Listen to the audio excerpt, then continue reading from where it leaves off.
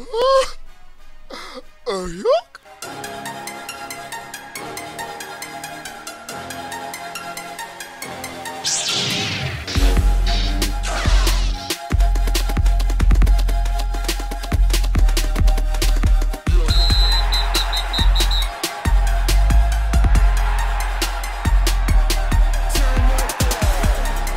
What is going on, everybody? How are y'all doing? Before we get started with this video, give it a thumbs up. Let's get it over 200 likes, boy. Let's get right to the news.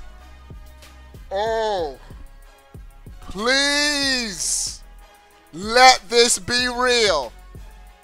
There is a new image of a Banjo Kazooie backpack that is pointing to a new game and a possible Microsoft E3 bomb. All right, this is coming courtesy of Nintendo enthusiasts. It's saying there's a Banjo, there's a new image. Exquisite Gaming. They produce licensed merchandise of various franchises in pop culture, especially for video games. On Twitter, they teased an image of a brand new Banjo Kazooie backpack soon to be announced, or merchandise soon to be announced. Now, and the article says on top of that, Banjo is sporting a new backpack design in the image, suggesting that the merch is connected to a new gaming project. And this is what you have to know. EXG's video game merchandise have in the past launched alongside new game products. And so, all signs are pointing to a brand new Banjo Kazooie game. Boy! Bruh. Nintendo has Mario. Sony has... What does Sony have? I've never been a fan of Sony's first party games. No hate, no hate, no hate. I got a PlayStation 4 Pro. But Microsoft needs to brand Banjo Kazooie as their official mascot. Ever since they acquired Rare, I've been scratching my head. What have y'all been doing with Rare? Bro, Rare gave us Donkey Kong Country, one of the greatest platforming games of all time, on that SNES. Rare gave us Bro, Mario Kart is the king of karts. But I liked, if Diddy Kong kept coming out with new iterations, it would have stole Mario Kart's lunch money, bro. This game was better than Mario Kart 64. Don't at me, bro. I know what I'm talking about. You can fly in airplanes in Mario Kart 64. You can race on the water in hovercrafts in Mario Kart 64. This was the king of kart racing. Diddy Kong Racing. We only got one, bro. We only got one. And then you know what Microsoft did to Rare? They gave us this abomination. This was Banjo Kazooie Nuts and Bolts. When this game was first announced, I was hyped until I saw the whole vehicle creation spin. Oh, this game had so much potential. What the people want, we want a real platforming Banjo and Kazooie game. You know what Microsoft is doing with Rare right now? They're giving us Sea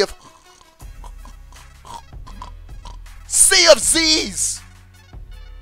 But I've tried my best to like this game. Every time I play this game, I've had a horrible experience. I don't want to play this game anymore. I want Banjo and Kazooie. Bro, just think, because they're going to talk about their new hardware at E3. If they announce a Banjo Kazooie game launching alongside the Xbox 2? Day one buy. Day one buy, bro. And if it's exclusive, I really don't think this next generation, Sony sort of already confirmed it that the PlayStation 5 you'll still be able to play. There's going to be some overlap with PlayStation 4 games and PlayStation 5 games. The games will probably just run better on the PlayStation 5. It might, for the first 1 or 2 years of the Xbox 2, the same thing, that there's going to be overlap. So I think this game is going to launch across all Xbox One and the Xbox 2 platforms if we get that Banjo and Kazooie. Love this game on the Nintendo 64, bro. This would be lit. Even if they announce they could do what Nintendo does to Mario with Banjo and Kazooie. Have a Banjo, first we want a platforming, true platforming Banjo Kazooie game. And then do a Diddy Kong type spin-off. I know we can't use Diddy Kong anymore, but you could use Banjo Kazooie, the witch, the Ooga Booga guy, and make your own kart racing game, bro. Crash Team Racing is about to drop. Have your exclusive kart racer, Microsoft. Bro, that would be a day. Bro, the boss battles? Oh, man. Diddy Kong Racing was just lit, bro. And to my Smash fans, Nintendo and Microsoft, they've been buddy-buddy lately. What if at Microsoft's press conference, they announce a new Banjo and Kazooie game, and that at Nintendo's E3, Banjo Kazooie and Smash, it would be a win-win. Fans have been wanting Banjo and Kazooie in Smash, and it would help Microsoft promote their upcoming Banjo Kazooie game. Hey, Nintendo and Microsoft, they've been waiting. Who knows what kind of deals they've been having behind closed doors, bruh? With Cuphead coming onto the Switch. It just got quiet.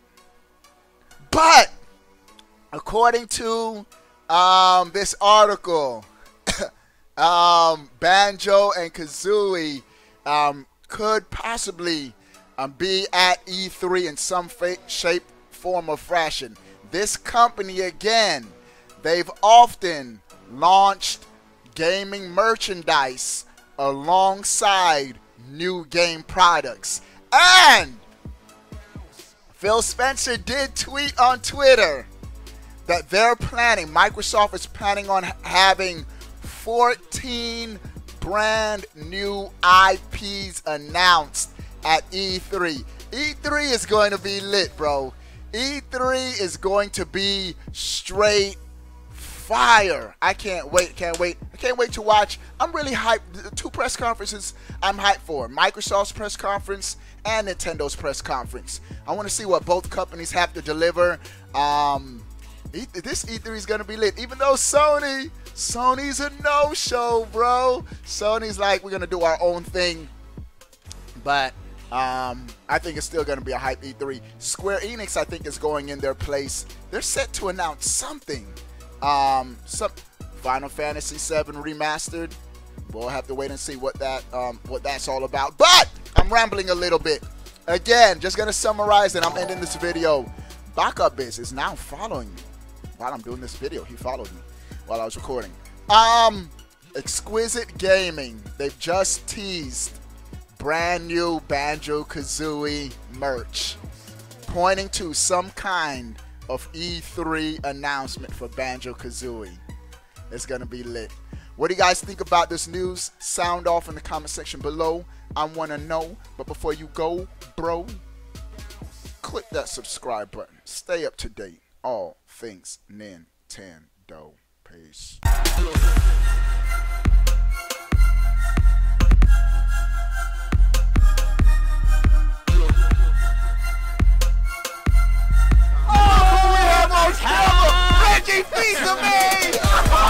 Ooga booga.